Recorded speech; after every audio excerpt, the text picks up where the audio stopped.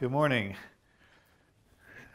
So we've had a few talks already on compact object mergers. I think earlier in the week you had some talks. We talked a little bit about our process, nucleosynthesis. I spoke a little bit about radiation transport and light curves yesterday, so I'm going to try to kind of put a bunch of those together in discussions of compact object mergers and what we might learn about them. There's two kind of compelling reasons why we want to study compact object mergers. The first is that these are really strong gravitational wave sources. In fact, these are the sources that Advanced LIGO thinks it's going to detect in the next several years, hopefully. And then the second reason, maybe more relevant to this workshop, is that there may be sites of heavy element production, our process nucleosynthesis, and you'll actually be working on that this afternoon in the workshop using the torch network to weigh in yourself onto what kind of nucleosynthesis you may get out of our process, out of neutron star mergers. I'll try to give you some background to that. Just for general background, right, if you look at the abundances of heavy elements, this is in the solar system, you see kind of a wide range of processes going on, right? So yesterday you spent a lot of time working on BBN code to understand nucleosynthesis in the lightest elements, and then the massive stars and core collapse kind of fill in this range. The thermonuclear type 1a supernova give you most of the iron group. But then above the iron group, things are a little bit more uncertain, right? Where you make these heavy elements, we know it's through some kind of neutron capture, occasionally slow neutron capture S process. That's understood pretty well. But the site of the rapid neutron capture elements, the R process, is still one of the big mysteries in nuclear astrophysics, right? And sometimes you can break these up into the heavier and lighter range of the R process. I'll kind of use the distinction strong R process or weak R process to distinguish stuff heavier than about barium or so. And if you look at the abundances in stars, what you see is that you sometimes see variations in the amount of weak R process they have relative to strong R process. Whereas, as Yang talked about yesterday, within the strong R process, the patterns are pretty stable, but the relative amount in these two kind of groups may vary. So there's some indication from the abundance data in stars that maybe there's two sites of R process, or maybe there's a single event that makes R process in two different ways. And I'll talk a bit about that as we go on. Okay? So, I mean, we think we understand the nuclear physics of what's going on pretty well. With our process, basically all you need is to get some outflow that is heavily neutron rich and has some other properties of entropy and so on. We'll use this designation YE to describe how neutron rich something is. So this is YE, the electron fraction, which is the same thing actually as the proton fraction. It's the number density of protons over the number density of nucleons.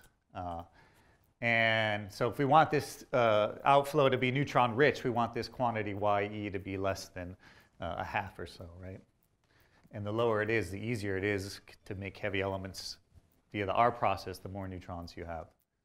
So, naturally there's two sites that people have long considered for making our process that involve neutron stars, since you have a lot of neutrons around. One is in core collapse supernova, where you first form a neutron star, collapse the core into a proto-neutron star that's initially quite hot, and it may blow off a wind driven by neutrinos and produce some small mass of our process elements, maybe 10 to the minus 6, 10 to the minus 5 solar masses. These events are really common, right? We see core collapse supernova going off all the time. We see their light curves, which are pretty bright and easily observed. The problem here is that people have been trying to model this R process nucleosynthesis in the proto-neutron star for many years, and no one's really gotten it to work in a detailed calculation. The outflows that you get from this proto-neutron star are just not neutron rich enough. They don't have the right entropies to produce the R process. Now, maybe there's some physics that's missing in this simulation that one of you will figure out, but it's people have gotten a little pessimistic about making the R process in this way. So there's a lot of attention turned to whether you can make the R process in neutron star mergers, and here it's kind of the opposite story. you can't but help make heavy elements in these things. You take neutrons, two neutron stars, you kind of slam them together, and you fling out some very neutron-rich material, and pretty robustly you get some R process mass, and actually a lot more than you would get in a supernova, maybe 10 to the minus 4, 10 to the minus 2 solar masses. Now these mergers are quite rare events. They're maybe 100 or 1,000 times more rare than a core collapse supernova. And they're optically quite dim, so we don't have observations of light curves and spectra of these events to sort of analyze directly. So a lot of what we're talking about now is still based on simulation. But there is one really interesting thing that for the future of studying these events, and that is what I've kind of called here the R process purity.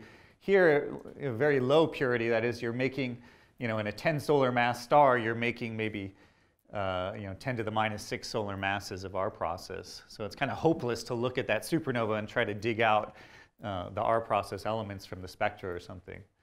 But in these neutron star mergers, you eject mass that's almost pure R process. It's almost like nothing else that you can think of in the universe. You just get this pure cloud of very heavy elements coming out. And if we could see that, if we could observe light curves and spectra of these events, it would probably tell us a lot about what's going on with the R process. And I'll try to show efforts to make the connections to observations in that way. So can neutron stars account for all of the R process elements we see in the universe? I think you'll have talks next week about chemical enrichment models and what's required. There's really two questions you have to answer. Is first, what are the rates of these mergers? How common are they? And we don't know the answer to that question. There's estimates of how common they are, but they're uncertain to a couple orders of magnitude. And that is because the system that gives you this is quite complicated. It was initially two massive stars. Each of them went core collapse supernova in their lifetime. And you wound up with some pair of neutron stars that over time will lose energy and angular momentum to gravitational wave emissions and eventually merge. But whether they merge in a reasonable amount of time or not depends on this separation distance, and that's hard to predict. So they have to be relatively close, maybe within a solar radius, for them to merge within a Hubble time. And so, we see these systems within our own galaxy, so you can try to estimate the rates from that, but they're still quite uncertain how common these things are. And that's one of the big questions, of course, for gravitational wave detection with LIGO. If these things happen to be very rare, we might not see them in gravitational waves with LIGO. If they happen to be very common, you might get tens or hundreds of them per year. So we'll have an answer to that question to some extent in a few years when the gravitational wave detectors start to turn on. The second question is, how much R process material do you make in a merger? And I gave you kind of a rough number before, in 10 to the minus 4, 10 to the minus 2 solar masses. That's something that's based on simulations that I'll show you, and maybe eventually we're starting to touch on getting actually observational data that will be able to answer the question of how much heavy elements you could actually make in a neutron star merger. So here's basically, the pattern of events or simulations you'd have to do to model these. First, again, there's this binary stellar evolution that may last for millions or billions of years as these things spiral in. We won't talk much about that. But when they start to get very close together, within a few neutron star radii of each other, then they start to get tidally stripped apart and coalesce.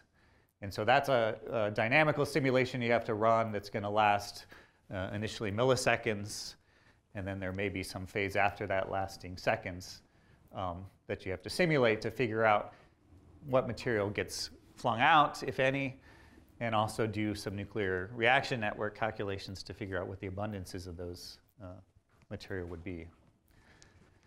And then after that material gets flung out, you'll get this cloud of heavy elements. It's almost like nuclear waste. It's these unstable nuclear elements. They're radioactive, and they'll glow radioactively for some time period afterwards, for days or so.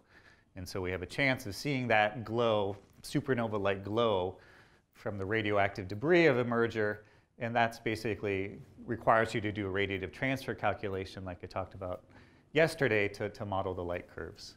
And then we can predict some sort of spectrum that maybe we can observe.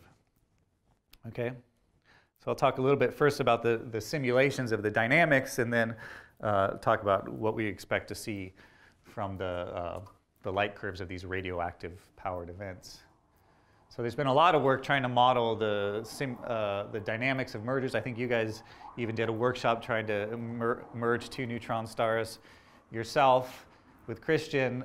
Here's one calculation I like to show by Stefan Roswag showing the mergers of two neutron stars in a SPH calculation. That is a smooth particle hydrodynamics calculation. There's a lot that goes into these simulations, or that should go into these simulations. It's similar to trying to do a core collapse model. You know, you have to include gravity. Ideally, you would do that in full general relativity. A lot of calculations, including this one, don't do full general relativity. They're doing some sort of Newtonian or pseudo-Newtonian gravity.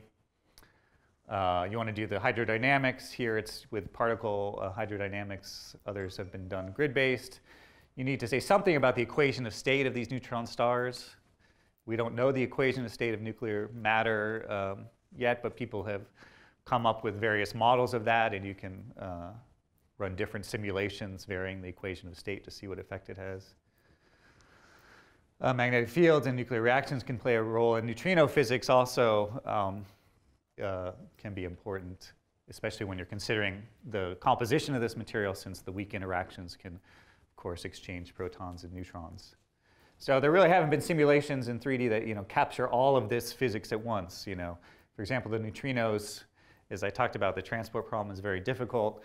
So this is either not included in this calculation, it's not included, or it's treated with some approximate method, leakage method, or something like that. All right. So different calculations have done different parts of the physics better or worse. But this is a nice one that shows you the two neutron stars. Now they're cut in half. He's only showing you the bottom half, so you can kind of peer into the center of it. And it's color-coded by this YE. So very low YEs, 0.1 or below. So this is very neutron-rich material, right? There's a do you know what yeah. the difference in the surface? The coloring is a bit different. I mean, it's surface. Yeah. So the crustal area has sort of a different electron fraction than the material in here. So that depends on, your equation of state that you put in, and then what YE comes out of it. Do you know the mass of it? And these, I think, are equal mass neutron stars. So each about 1.4 solar masses, which is kind of the standard neutron star mass that people often use. But people have done simulations varying the mass ratio. So we'll let these guys go, and you start to see them kind of get tidally distorted, and then they coalesce. Most of the mass winds up here in this central remnant, which at least initially is some massive neutron star. Now, if these are two 1.4 solar mass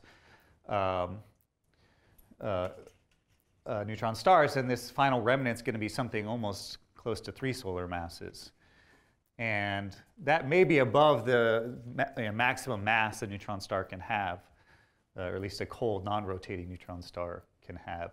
So this central neutron star, it may live a little bit of time, but it's likely to collapse to a black hole after some period of time. And how long it can survive as a neutron star will depend upon what forces may be able to sustain it for a while. So if there's some strong differential rotation, at least while that persists, you may be able to maintain a neutron star, or if there's some thermal support or so on. So either on sort of a time scale for torques to bring it into solid body rotation, or for radiation of neutrinos to cool it off, this will collapse on time scales of, we're not sure, but maybe milliseconds to hundreds of milliseconds. So in this Newtonian calculation, do you know in Roswell's calculation how much stuff actually gets ejected, flows off the grid, is unbound? Yeah, right. So I mean, I'll show you some results from other groups as well. It depends upon various factors, so the mass ratio and so on. So it can be, but it's somewhere in the range of 10 to the minus 3, 10 to the minus 2 solar masses. That's not very much, and this is a Newtonian calculation. Yeah. Well, what do you mean not very much? I mean, it's a lot in terms of our process production, right, compared to what you'd expect from a core collapse supernova. Well, it depends on what the neutron star merger rate is. But Right, exactly. it would be not nearly enough. Yeah, so I think if you imagine these eject like 10 to the minus 2 solar masses in general, and you take kind of a typical neutron star merger rate, so in the middle of the guess range, then I think you can explain almost all the R process. But if the rate's on the low end, you can't do it. Or if the mass ejected is actually smaller than is predicted here. So it's like I said, there's those two questions of the rates and the mass ejected. If we knew those, we would be able to answer the question of whether this can account for all the R process. As of yet, we don't necessarily know that answer, but we're getting better. I'll play it again. Notice the time scale here. So this is just a few milliseconds orbital time. This whole simulation runs about 10 milliseconds. In addition to this massive neutron star, you see this material getting flung out. This is tidal tail material that just, as George was saying, it just becomes unbound in the merger. The mass goes in the center, and a little bit of material gets whipped out on the sides. Other simulations with GR show material getting sort of squeezed out as these things come together. Yeah?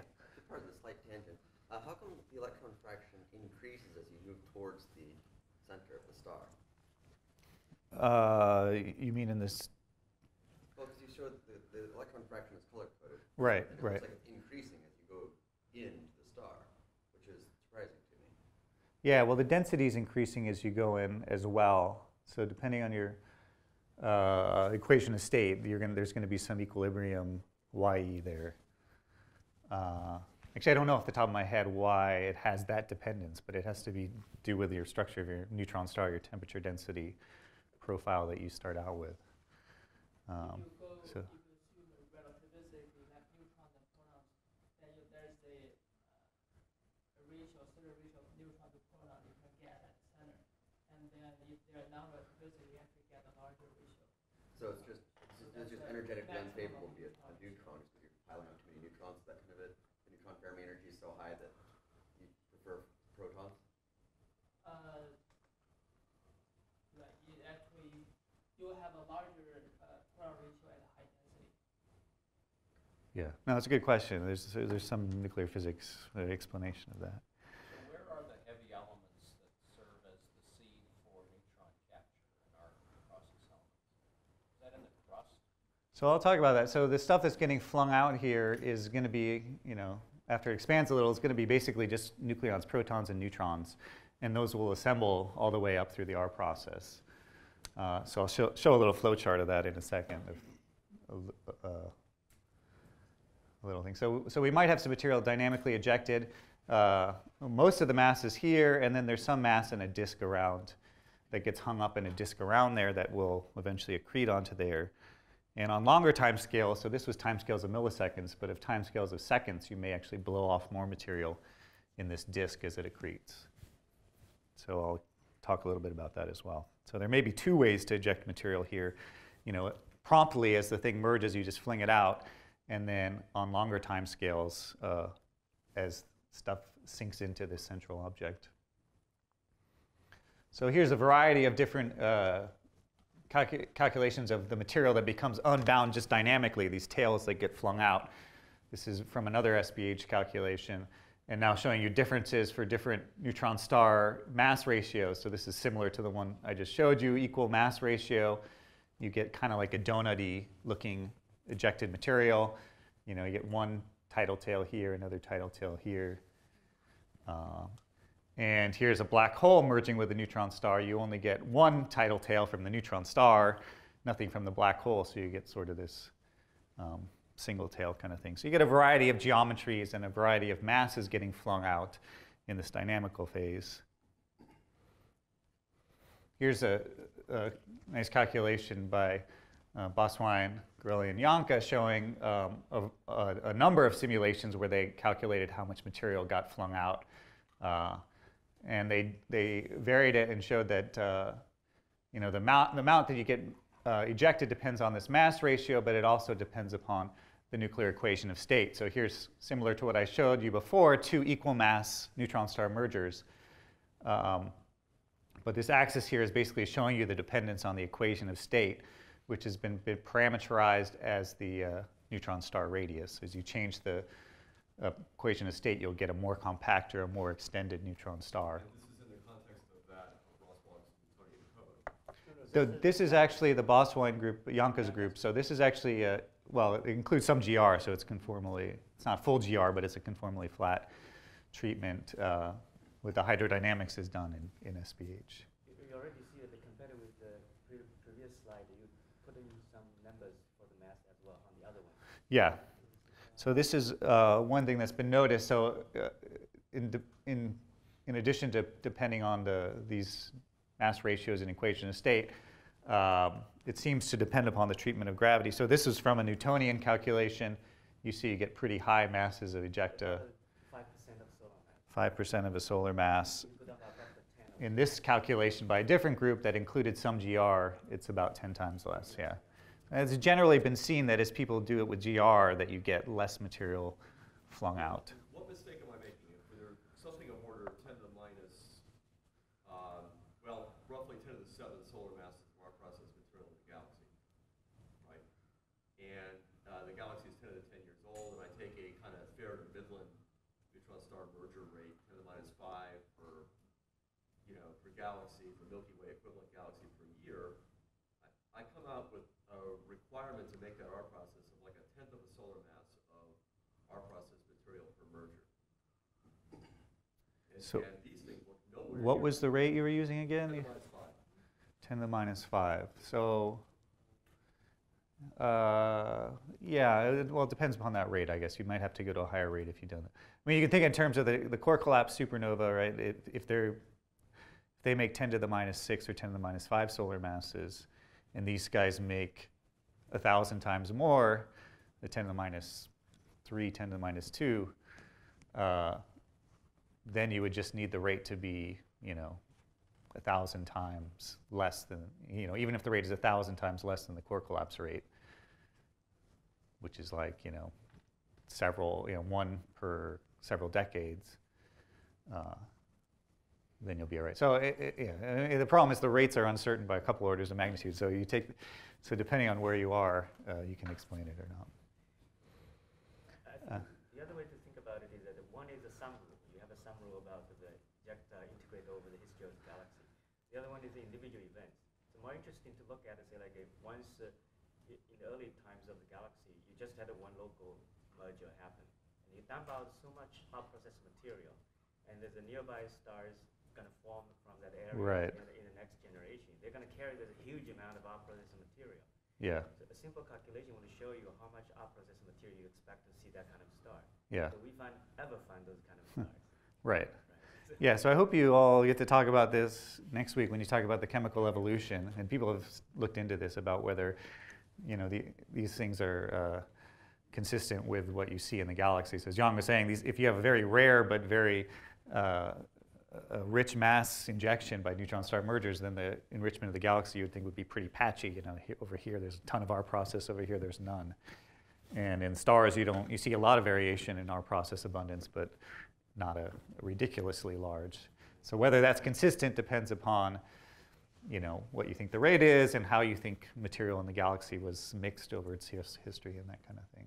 So there's a very interesting sort of connection to the chemical enrichment stuff that you'll talk about next week. In any case, the point here is that the amount of mass ejected will depend upon the mass ratio of the two stars. It depends somewhat on the equation of state. So if you go to a more compact neutron stars, you tend to have a more violent merger. You eject more material. If you have a more desperate mass ratio, in this case, you eject more material.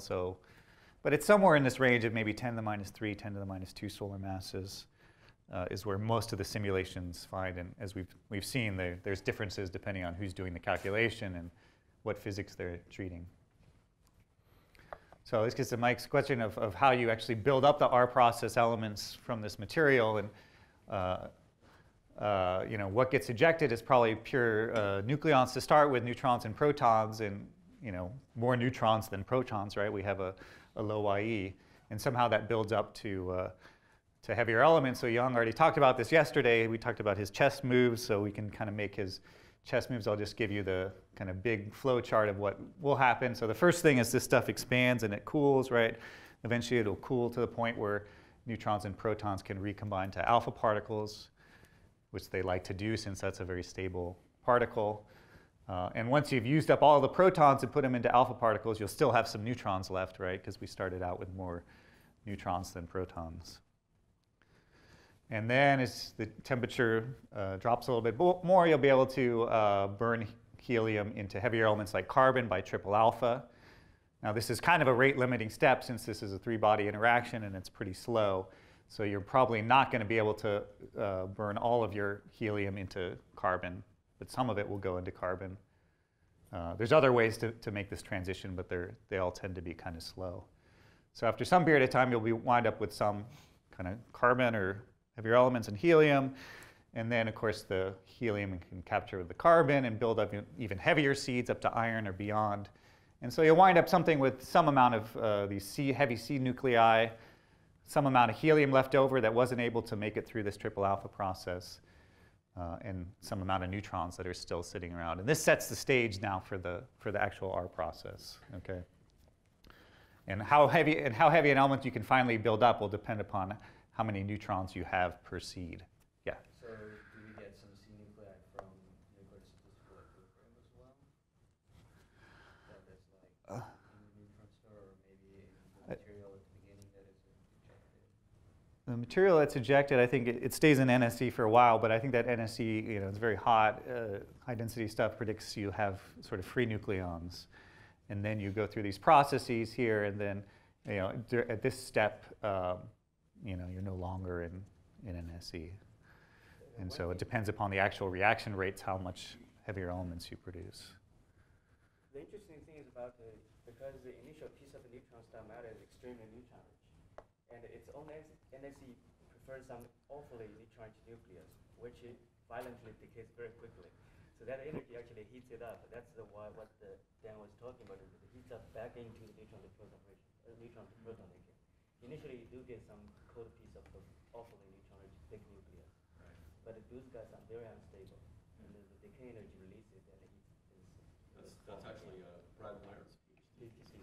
Yeah. So you start out in the neutron star crust. You have these kind of heavy nuclei or nuclear pasta and all this kind of stuff. But then pretty soon afterwards, you're going to just disintegrate that stuff into neutrons and protons, and then you build your way back up. I don't think any of that initial stuff survives. The alpha process is very slow, but now you have a very large neutron flux. Would that bypass that reaction? It's alpha N to beryllium-9. Yeah, so the other reaction, is what Young said, alpha, and so that can be more important actually than triple alpha. But it still is, a kind of a limiting step in the fact that it's a three-body sort of. Was there another question? No, okay. So anyways, you wind up with seed, so it depends on this sort of nuclear physics. Then you start capturing the neutrons on the seed, and so you build up into heavier neutron-rich isotopes.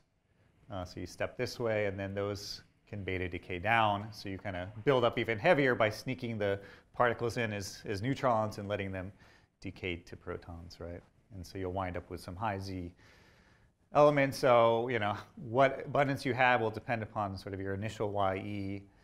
And it also depends on things like the entropy, because that determines how much of this helium will eventually wind up in seeds and so on. Okay, so here's a picture. You might have seen a movie like this of the R process.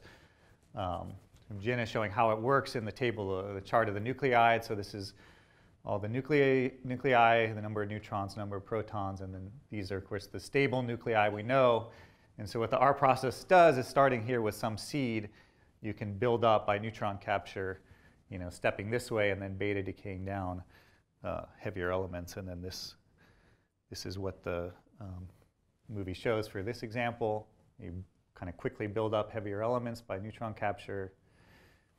You have sort of a piling up of material at these magic numbers where you have particularly stable nuclei.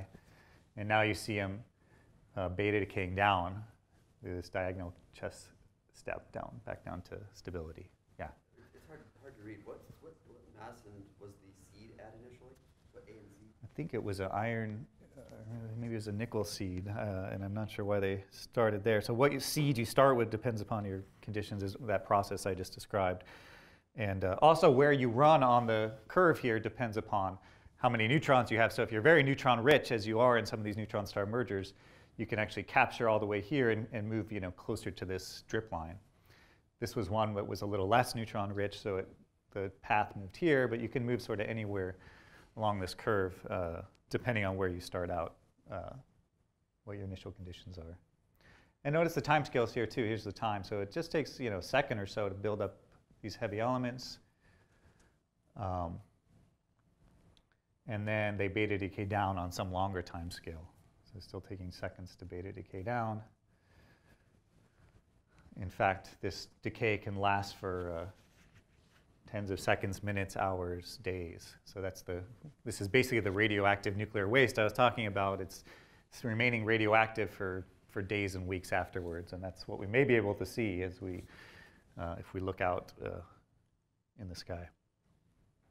Yeah. And the pattern of kind of abundantly populated states, that's fission cycling, correct?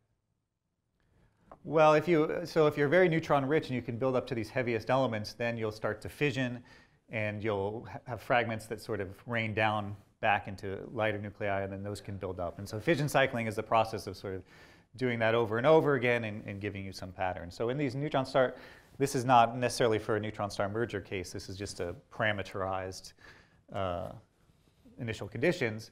But if you're very neutron rich, you can do that fission cycling.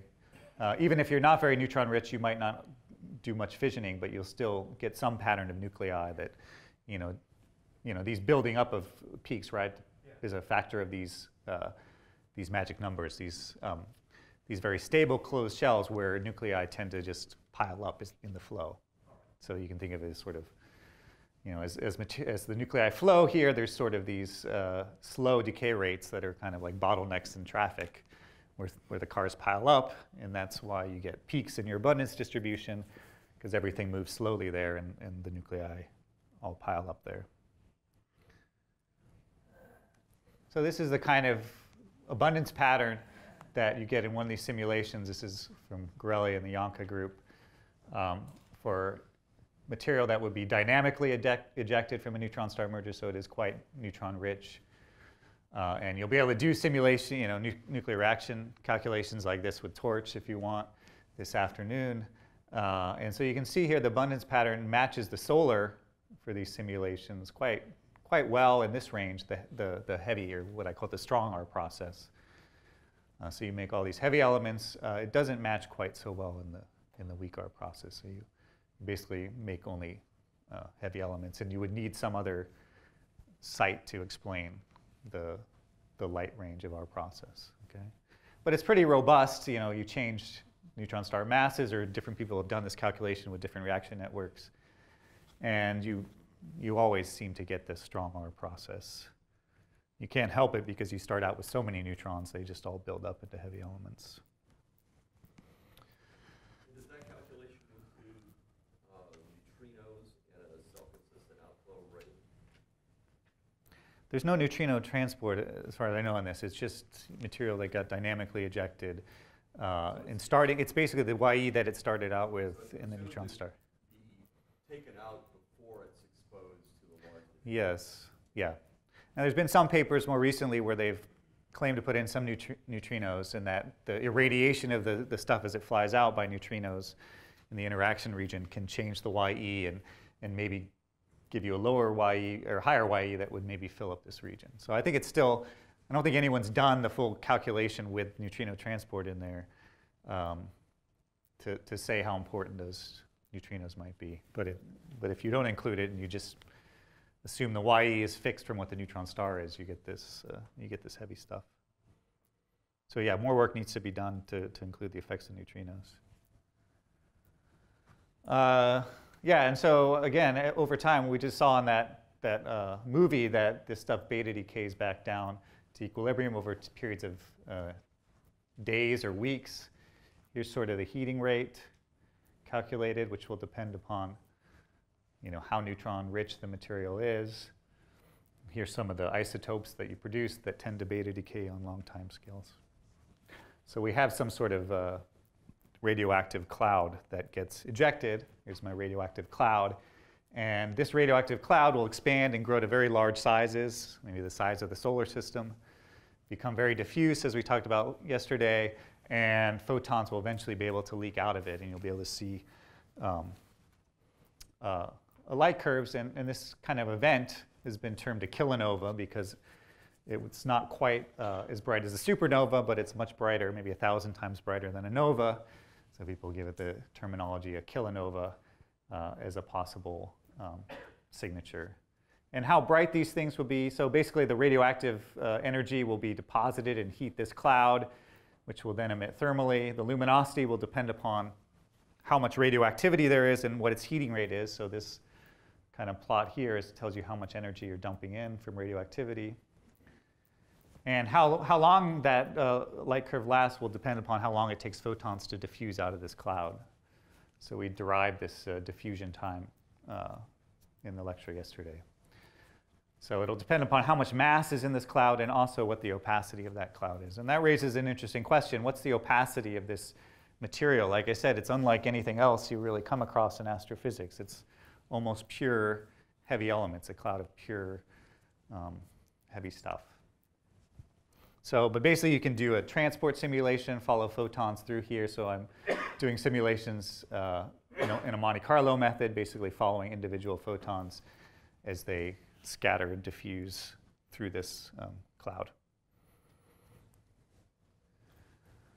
What do you expect the opacity to be? So here I showed this last time what some of the opacities are for a supernova-like material.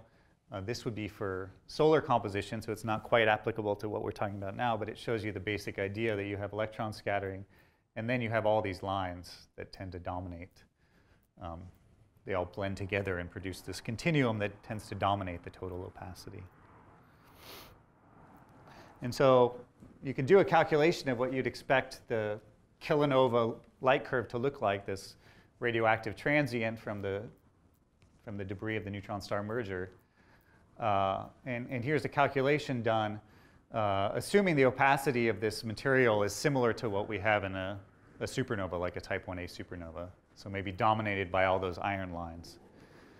And you can see you get this kind of dim, brief transient. For comparison, I plotted a normal supernova light curve here, which is about 10 to the 43 ergs per second.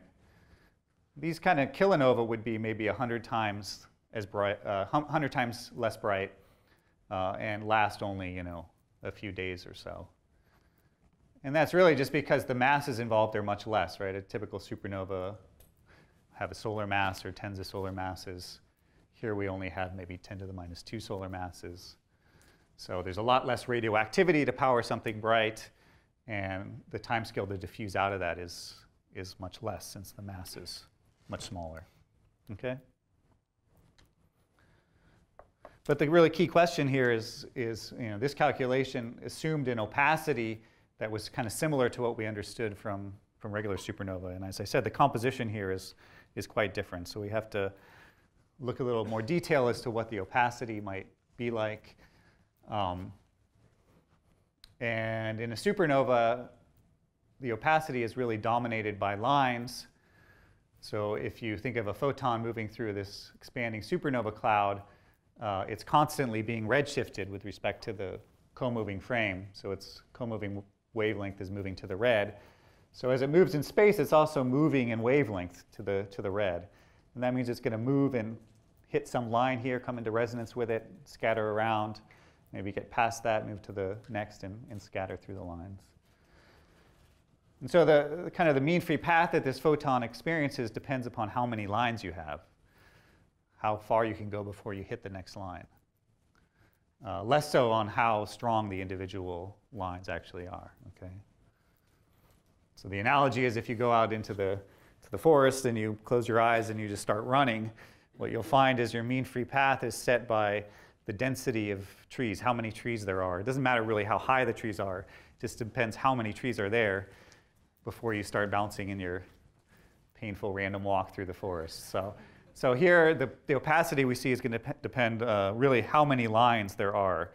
And that raises an interesting point because we can kind of estimate what the opacity would be by just kind of estimating how many lines there will be in certain elements. And that gets us to an issue of atomic complexity. That is, how complex is an atom? How many levels and line transitions does it have? And the answer is already laid out for us on the periodic table, right? As you learned in quantum mechanics, right? The periodic table gives you, lays things out in the orbital electron shell. So for example, these elements here, right? The electrons are in the S shell, L equals 0 shell, right? So you can only have two different, you can only fit 2 electrons in that shell, right? Spin up, spin down. These are very simple elements. They only have a certain amount of different levels that you can create by moving things spin up or spin down. Over in this region, we have the P shell elements, right? They're in a L equals 1 angular momentum shell.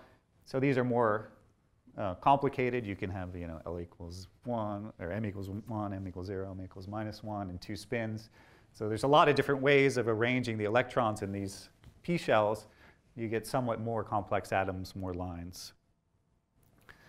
And then the D shell is even more complex, right? There's even more elements, even more spaces in the valence shell. And so this is why iron is one of the more complicated atoms that you see in astrophysics. It's, it's right in the middle of the D shell. It's quite a complex atom. And what's different really about these neutron star merger material is that unlike most things in astrophysics, you can produce a lot of these guys. The lanthanides in particular, you can have a heavy abundance of those. And these are now in the F shell. They're even more complicated. There's even more ways of arranging electrons in those valence shells. And so they'll have even more levels and even more line transitions. So this is kind of a plot that's just showing you that complexity. You can roughly estimate how complex an atom is by just asking, what's the number of ways I can put my n electrons into G spaces in the valence shell, right? So just a combinatorics kind of question. And so here you see the pattern of, S is quite simple, P a little bit more complex. And the lanthanides here, which have an F shell, are the most complex, right? And so sort of a rough estimate of the number of levels is the number of ways you put these electrons in. It's an order of magnitude higher for the lanthanides than it is for something like iron, just because of the atomic physics. The number of lines will probably go something like the number of levels squared, right? They're the number of different transitions you can have between all those levels. So naively, you would think the opacity of this lanthanide material can be sort of 100 times greater than the iron, just based on simple kind of atomic physics arguments. And interesting that this transition is kind of roughly between the weak and the strong R process, whether you get these elements or you don't. So what you do with your nucleosynthesis is going to have a big impact on what you do to your light curve, because it's going to affect the opacity strongly. So that's kind of the general argument. To do it in more detail, you need to run detailed atomic structure models to try to model all these levels of the lines. So we did that using this autostructure code. Here's just an example of the level energy structure to give you a feel for what I was just talking about. You're familiar with hydrogen, right? It's got a few levels. It's a pretty simple atom. It's a S shell atom. If you go to silicon, that's in the P shell. Okay, now it's a little more complex. We have more levels, more lines. If you go to iron, I showed it yesterday, right? It's even more complex. There's a lot of different levels closely spaced. There's a lot of lines. And then if we go to a lanthanide, an F shell element like neodymium, it's basically opaque even in this figure. The lines are so close together that it's a very dense forest. And so you can just kind of visualize how opaque it is for photons to try to move their way through when they can only move sort of line to line before scattering. So that has a huge impact on the opacity. Here's calculations we did of the opacity of different materials as a function of wavelength. This was for iron. And here's a lanthanide like neodymium or cerium. And you can see the opacity is 100 or 1,000 times larger just for these atomic physics reasons I just explained. So that has a pretty big impact on what we expect to see, and this is where some interesting things appear. Before I did a calculation of the light curve assuming that it was sort of like iron group elements, and the opacity was rather low, and we saw it peaked at, in about a day or so. But if we have a strong R process that's producing material with A greater than 130 that includes these lanthanide elements, then you have all that dense forest of lines. The opacity is much higher, and the light curve is quite a bit longer. So it takes just that much longer for the photons to diffuse out of the ejecta. It has an even more dramatic effect on the spectral energy distribution. If you're lanthanide free, so you have kind of lower mass elements, you get something that peaks kind of in the optical. But when you have this really high opacity, it kind of, the light curve takes longer and the photosphere moves outwards and you wind up with a much cooler infrared sort of emission. And so this has pretty big impacts for what you should go out and look for when you want to try to find one of these kilonova. If it is strong R process and includes the lanthanides, it should be mostly a red infrared kind of event. If it's a lanthanide free, it'll be more optical. And so this gives us some diagnostics of actually what happened in the nucleosynthesis, how heavy an elements you actually produced, just based on the color of the kilonova that you observe. This is just kind of demonstrating the light curves in different bands, the infrared quite bright, the optical highly suppressed because you have all those lines from the lanthanides. So there was one kind of tantalizing observation that we may be seeing, just what I talked about, the kilonova or radioactive emission from a neutron star merger. And that was related to this GRB that went off about a year ago now. These short gamma ray bursts are thought to be neutron star mergers, although it's something that's still debated occasionally. So this was a GRB that went off relatively nearby in terms of short GRBs, but still pretty far away at a redshift of about 0.35. And so after the GRB went off, it was sort of a trigger that maybe a neutron star merger had gone off there. And so observers followed this up with HST with deep infrared imaging. And here's the data they got. Here's the location of the GRB. In the optical, they didn't see anything. This is sort of this is before and this is after. But in the infrared, they saw sort of this intriguing glow. And so here's a more detailed plot of their data, what they observed. Here's the optical band. They saw sort of a optical emission. This is from the gamma ray burst, the afterglow from the gamma ray burst, and it just kind of falls off with the power law. In the infrared, they saw what's probably an afterglow as well. But if you kind of extrapolate this down, then the afterglow in the infrared should be something here. And this bright spot I just showed you in the infrared was somewhere around here. So much brighter than you would naively expect any sort of afterglow to be. But right in the range of what you'd expect a kilonova emission to be at. Okay? So it's only one data point, but it's a data point that kind of lies in the range that we think this radioactive emission. So it could be the first discovery of this radioactive material, and it would be sort of the first direct indication that we've made our process in a neutron star merger.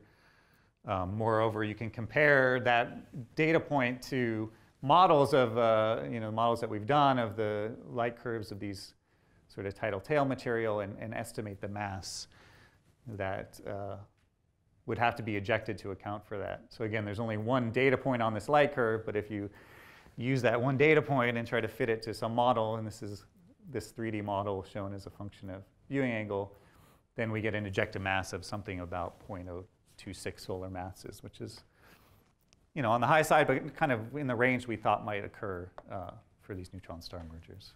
Can you go back to the first one? There's some numbers for the matrix there. What do they mean? The 10 to the minus 2 and 10 to the minus 1. Yeah, so this curve here is a 10 to the minus 1 light curve. 10 to the minus 1 solar mass light curve is 10 to the minus 2 solar mass. Okay, so you're and you're somewhere in between. Like a square root of the 2, basically. Yeah, so you're somewhere in between. These were 1D models, and this actually includes the viewing angle effect, which is a factor of a couple, maybe 2 or so. So this number you shouldn't take too seriously. It's it's a rough estimate because there's still uncertainties on on the details of what this geometry looks like and what these opacities are. But it's kind of giving you a hint of what, if this is what, you know, one of these radioactive kilonova, this is kind of the range of mass you'd expect. Of course, what we'd really like to get is follow up another one of these GRBs and get a lot of data along this light curve and even more kind of color information. This is one data point is not as compelling as seeing a full rise and fall of the light curve. But The zero sort of the mass actually has two kind of predictions. One is the overall magnitude of the luminosity, because it controls the radioactive power. right, The other one is how fast the things decay out. That's a time scale for the right, right. Yeah, so as you change the mass, you make it brighter, you tend to make it somewhat broader too. Exactly. Other questions? Okay, I have a few minutes. I'm running a little late, but I wanted to talk about a little bit about how you might also make some more material, our process material in the neutron-star merger. The stuff I talked about so far was just material that gets flung out as the thing comes together. But after the phase, right, I said you wind up with a configuration where you have here most of the mass in this remnant, which is maybe initially a massive neutron star that collapses to a black hole. But some material gets hung up in a disk around it. Depending on the angular momentum it has, you might have 10 to the minus 3 or 10 to the minus 1 to 10 to the minus 1 solar mass of material in this disk that will accrete onto this central object. Okay. Now, the orbital timescale, again, of this stuff going around the central object is just milliseconds. And that was kind of the timescale of that Roswell simulation I showed you of the merger. But the timescale for this to actually accrete onto the central object is much longer. The accretion happens due to viscous effects. You can imagine this thing spinning around. It's in differential rotation. So different shells are sliding against each other. There's some friction or viscosity associated with that differential rotation, which over some period of time, turns that kinetic energy into some heat, dissipates that energy, and transports angular momentum, so it kind of slows down these inner layers that fall in and pushes these outer layers out. And so that time scale for this thing to viscously accrete is much longer. It's maybe a time scale of seconds. So you have to do another simulation now if you want to follow what happens after the merger, called the post-merger or longer-term evolution, follow the viscous evolution of this disk on a period of seconds or so. And what you'll find is a lot of the material may get, swallowed by the black hole, but some of it will get driven out, either because as this friction, this viscosity operating heats it up, it gets unbound and blows itself off, or maybe because neutrinos that are radiating blow some material off. You can also have nuclear reactions. You can have neutrons and protons going together as to alpha particles.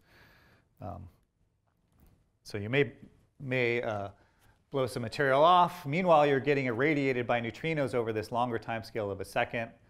If there's a neutron star here, it's a very powerful source of neutrinos. If it's a black hole, you'll get a much weaker neutrino luminosity, but there'll still be some neutrinos ejected, emitted in the disk itself. And so interactions like this, of course, can change the YE of the disk. In fact, the neutrinos will tend to raise the YE of the disk because you have roughly equal numbers of electron and anti-electron neutrinos. So you'll go to a more symmetric situation with closer neutron and proton ratios. So this work is done by several people. Rodrigo Fernandez, a postdoc at Berkeley, has been doing a lot of these calculations. This is a 2D simulation now of the longer-term evolution, so over a period of a few seconds, of this disk as it accretes onto the black hole. In this case, is a black hole. This is a 2D calculation. You see here material sort of being swallowed in, but also blown out. And here's the YE over here. This doesn't have a full neutrino transport. It just has a leakage scheme. But the neutrinos are quite important for setting this YE.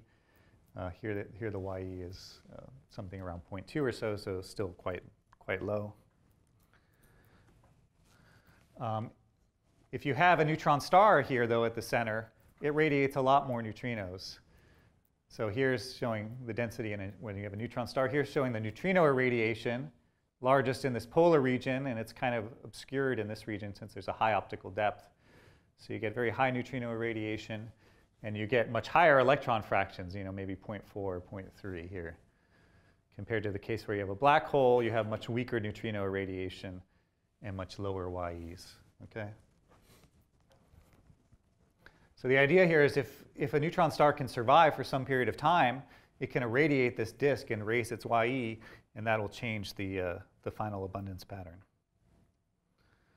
So for example, here's one final profile of the wind that gets ejected from this disk for a neutron star that lives 30 milliseconds.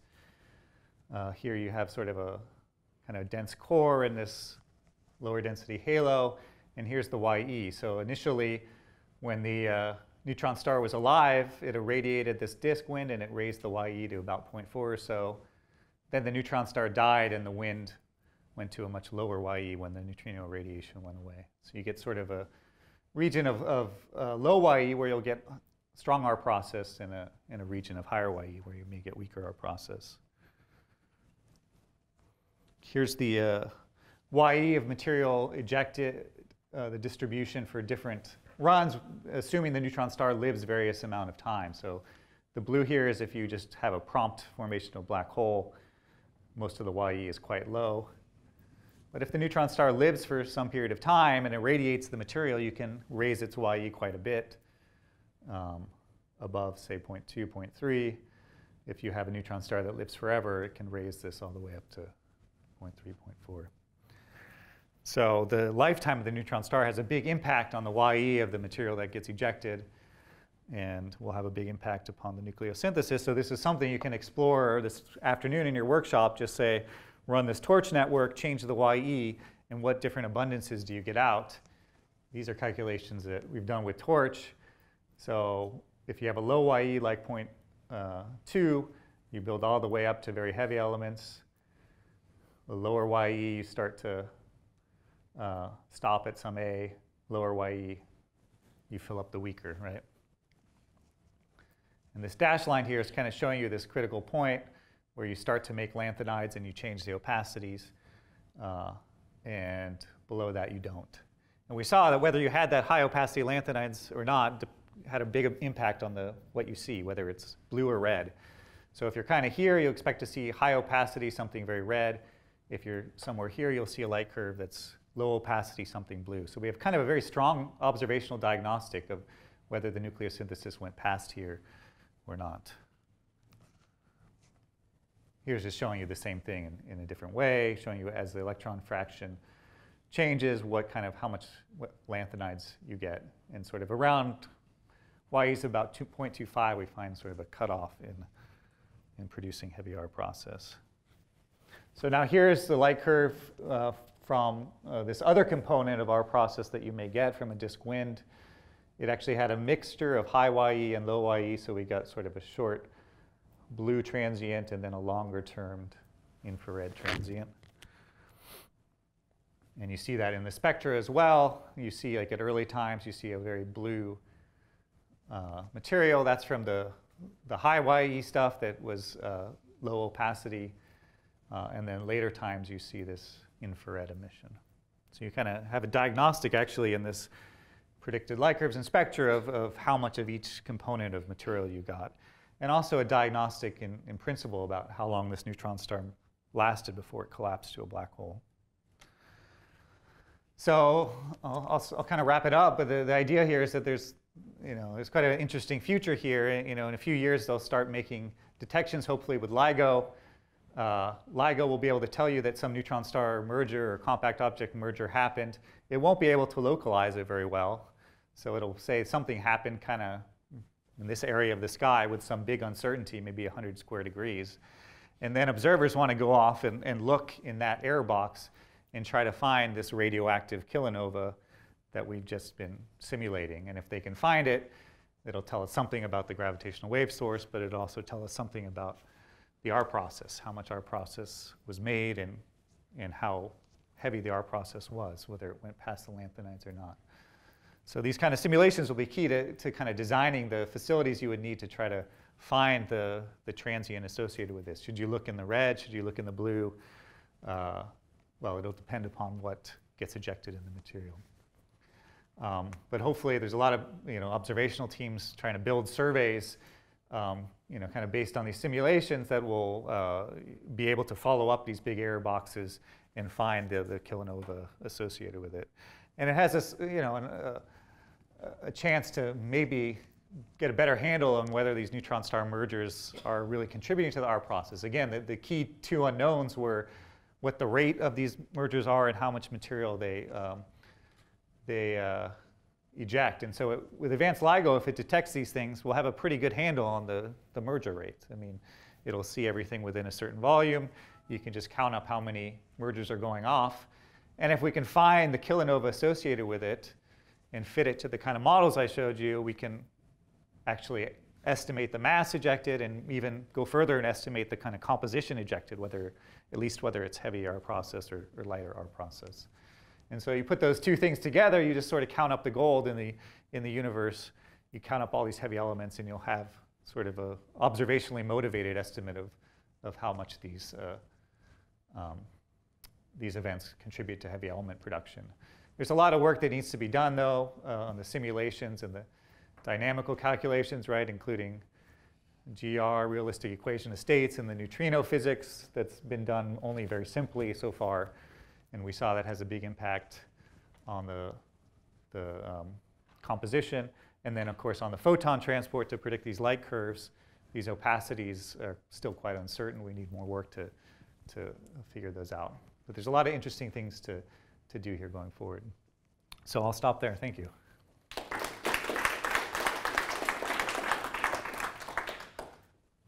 And other questions? Yeah. I just wanted to make a comment on ejected masses.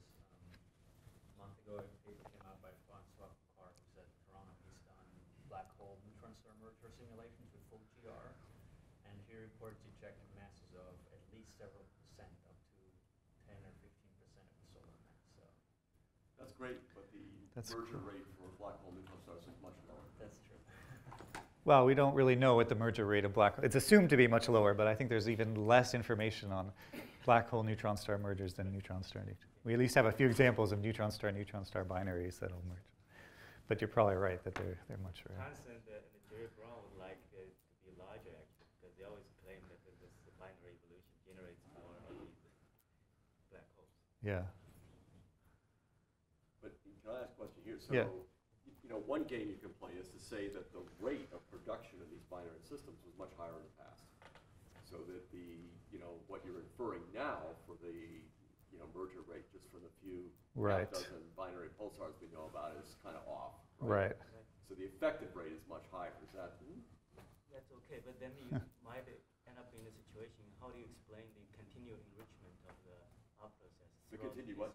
Continued enrichment of the R process throughout the... So you're saying it doesn't match the time scale? Yeah, you needed a whole history to come out right. Yeah. And why would the merger rate be larger in the past? I mean, Star there's a formation huge was delay. higher in the past. IMF might have been different very early on. The delay is not too much of an issue. It's always the statistics. How many initial systems will end up in this configuration? So suppose you are favored to form more massive stars in early epochs, right? And delay is only going to stop you. Let's say 1 billion years, 1 billion years, that's it. But then you have a continuous flow. It depends on the configuration of the system.